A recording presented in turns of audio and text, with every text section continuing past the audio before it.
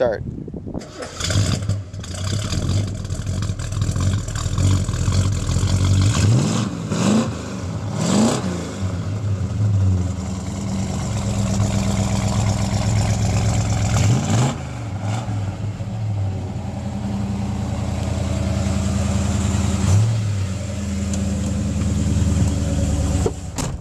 Hello everybody, this is Tim from Mainly Muscle Cars along with cameraman Ken, and we're going to do a fun little video here.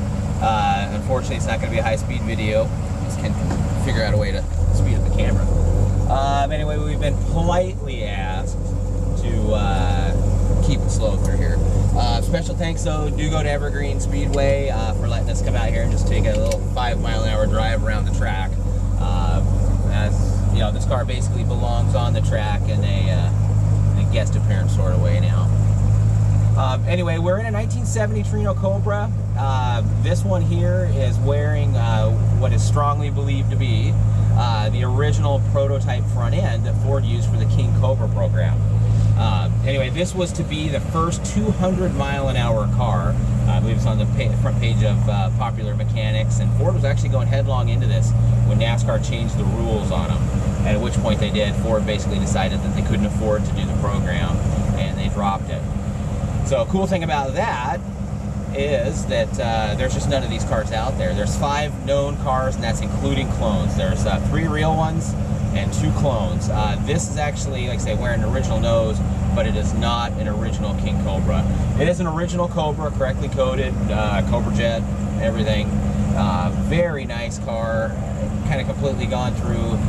You know, we did it so it would be just a nice street driver, you know, limited use. Of course, you're not going to want to take this thing out in the daily grind, just to kind of put that nose in danger. But real nice car. We've gone through, done a lot. The original motor, it is numbers matching, has been rebuilt. It has ported cylinder heads and a comp cam, but otherwise it's pretty much stock. We wanted, just in case you did take it out, the last thing you want is a paper tiger. So this one basically should be able to kind of push the envelope speed-wise if you wanted to. All rebuilt suspension, rebuilt steering. We actually kind of went through alignment spec-wise, so this thing actually should be able to handle easily triple-digit speeds. So there's a couple things done there. We've got a really nice alignment, though. The thing just drives awesome. Outside the car, of course, was completely stripped, repainted, lots of chrome replated on it. Inside, it's got new carpet, a lot of original components on the inside that have been touched up. So there's actually a lot of the original car still to this. Really neat thing too is this one has an NOS 140-mile-an-hour speedometer. People familiar with Cobras and such will know that they only came with 120. These speedometers right now currently sell for about $3,000. Just kind of give you a clue value-wise of that speedometer. Inside, G-Car went through and completely restored the bezel and all the plating and stuff, and I want to say that was probably right around $600 to have done. So a lot of money has went into this car. Just a stunning car, truly a conversation piece.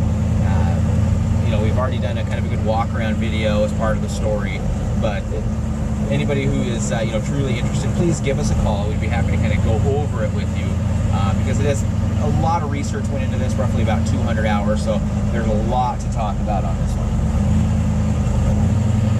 Typical Chevy guy going the wrong way on the track, but sorry everybody.